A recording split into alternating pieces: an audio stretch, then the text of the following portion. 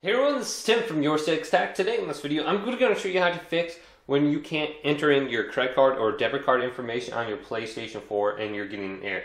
So what we want to confirm is our address on our account. So let's just go up to the top and then go to Settings, then go to Account Management, then we can go to Account Information, and then instead of going to Wallet, we actually want to go down to where our address is.